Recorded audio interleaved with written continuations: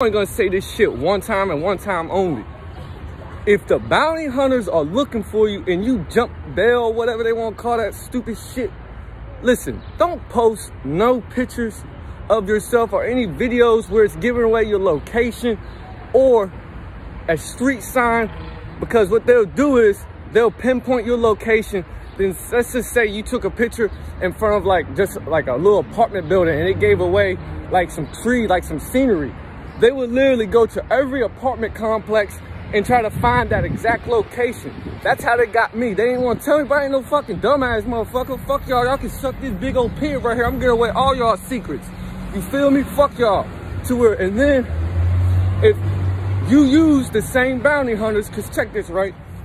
My shit, nigga, I got $10,000 bond. That's only a G, nigga. You know how much they try to charge me? They try to charge me $5 grand. Like, what the fuck y'all niggas smoking? Suck this pinky I got right here. You feel me? To where, and then they ended up, cause you'll have to pay the bounty hunter fees, but you can skip that.